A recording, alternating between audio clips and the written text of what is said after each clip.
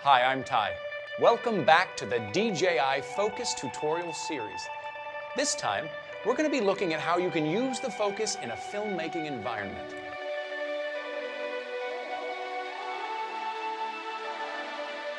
If I was doing a tracking shot without the Focus, I have to focus to infinity, which may not be the look I really want to achieve. With the Focus, I have a lot more creative control, meaning I can blur out the background to focus the viewer's attention on my subject. I can adjust focus in real time, so I can keep my subject sharp no matter how they move.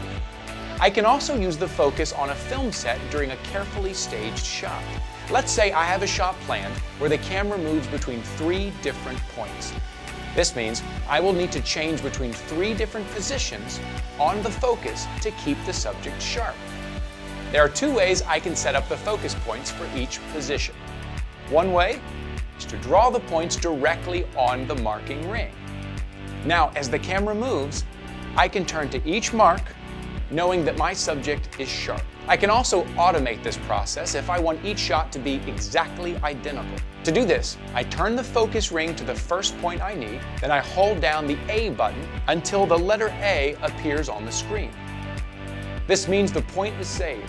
I'll then do the same for the next 2 points. To focus in the scene, I can simply tap the letter I need and the lens will turn to that exact point. If I need to adjust any of the recorded focus points, all I need to do is hold the button down again until it discards the preset point. Then I can turn the ring, hold the same button down to reassign it.